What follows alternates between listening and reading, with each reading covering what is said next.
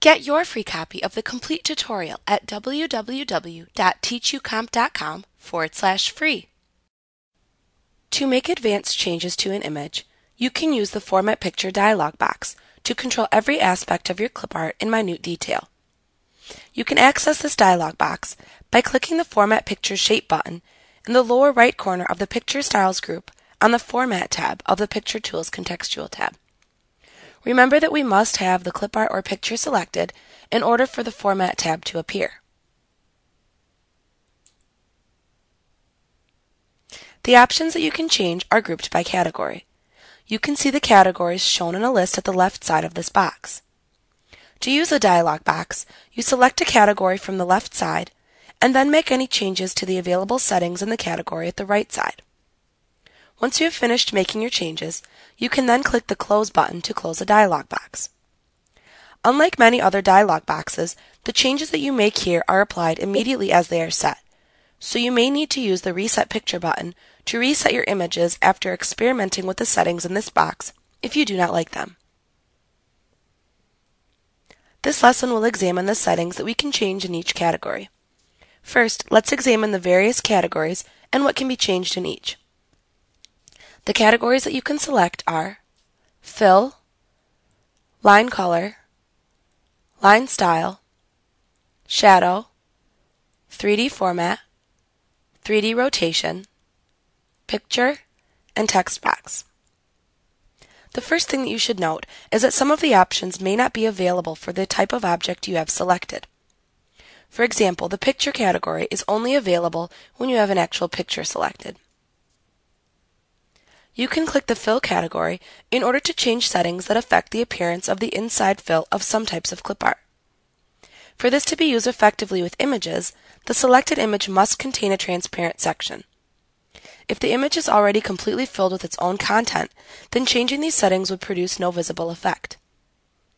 However, if your selected image contains a transparent background, then you can use the settings in the Fill section to format the background area within the image. You can select the No Fill option to remove any fill effect. You can select the Solid Fill option to fill the background of the image with a color of your choosing. Use the Color drop-down to select the desired color. You can then use the Transparency slider to set the level of transparency that you would like to apply to the background fill. You can select the Gradient Fill option to fill the background of the image with a multicolor gradient. A gradient is simply a color that transitions in hue and/or transparency from one angle to another. You can choose from one of the preset gradients available by simply making a selection from the Preset Colors drop-down. If you want to make your own custom gradient, then you can use the additional buttons and sliders to customize it. You can use the Type drop-down to select the type of gradient you want to use. Linear, which changes colors from one side to another across a straight line. Radial, which changes colors starting from an origin point and then radiates outwards in a circular pattern. Rectangular, which changes color starting from an origin point and then radiates outwards in a rectangular pattern. Or Path, which follows the path of a line that you draw. Once you have selected the type of gradient that you can use, you can select the specific variation you would like to use from the Direction drop-down. If you selected a linear gradient type, then you may select the angle at which the gradient changes by entering the desired angle in degrees into the angle spinner box. The Gradient Stop section allows you to set the number and appearance of changing points in the gradient's color scheme. At its most basic level, a gradient must have at least 2 gradient stops. You can have more if desired. Use the Gradient Stops drop-down to select the gradient stop whose properties you wish to set. Then use the Stop Position slider to set the position at which you want the gradient stop to be placed within the gradient.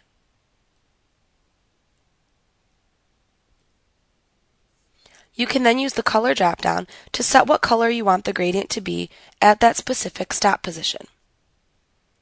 You can also use the Transparency slider to set the level of transparency for that stop. If you wish to remove a gradient stop, select the gradient stop that you wish to delete, and then click the Remove button. You can also add more gradient stops by clicking the Add button.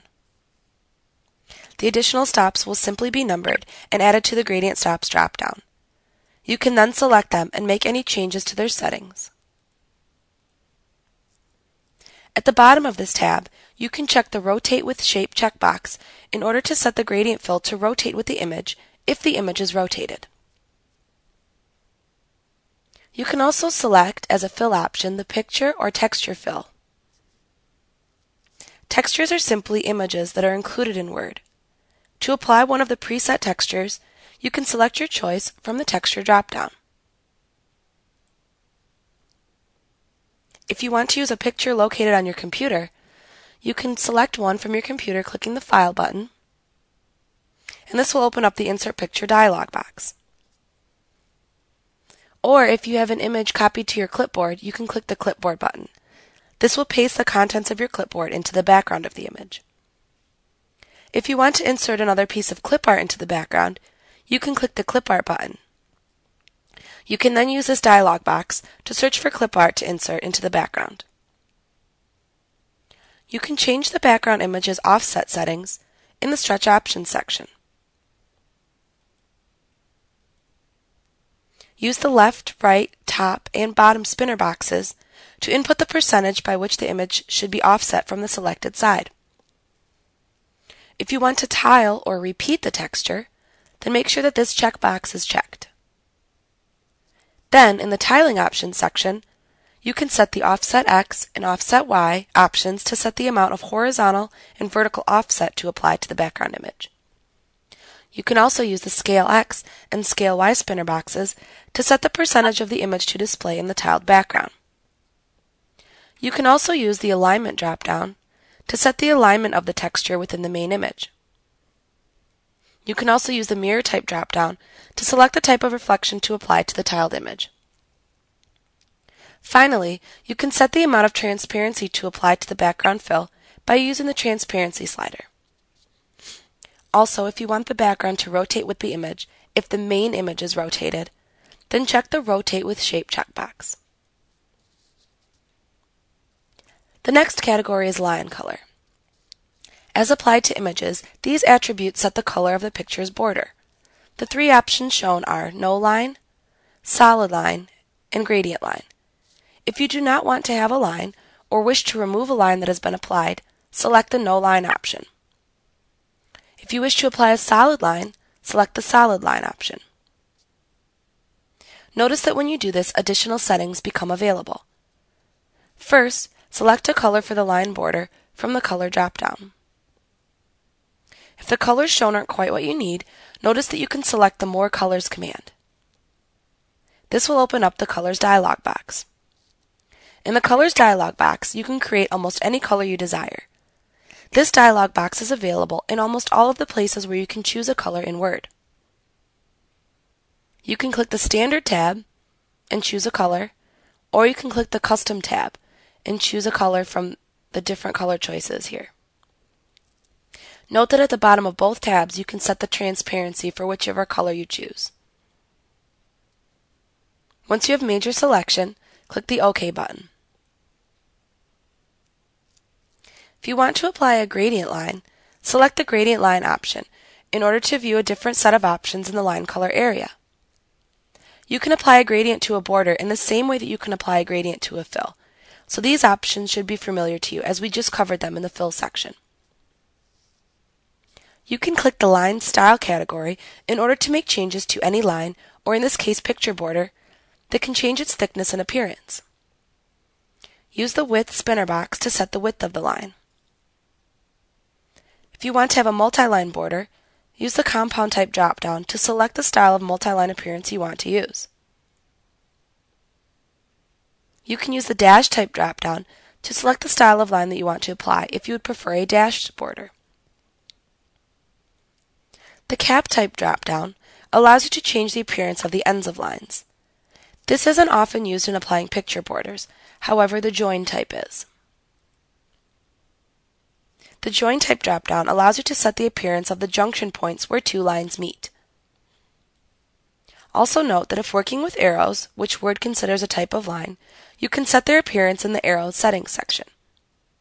This would not be the case with picture borders, however, and that is why it is grayed out for our example. You can click the Shadow category at the left side of the dialog box to view the settings at the right that allow you to apply a shadow to your selected image. You can apply one of the pre-created shadow styles by selecting one from the presets drop-down. If you want to customize your shadow's appearance, then start by choosing a shadow color from the color drop-down. You can then set the transparency of the shadow by using the transparency slider.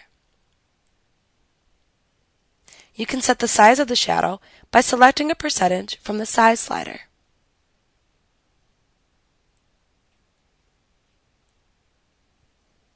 You can use the blur slider to set the amount of blurring applied to the edge of the shadow. You can angle the shadow by entering the desired angle into the angle text box, or by moving the slider to the desired setting. You can control the amount of vertical offset that is applied by using the distance slider. If you want to apply a 3D effect to the selected image, you can start by clicking the 3D Format category. In the Bevel section, you can use the top and bottom drop-down buttons to select a style and thickness of beveling to apply. You can also enter values into the height and width spinner boxes.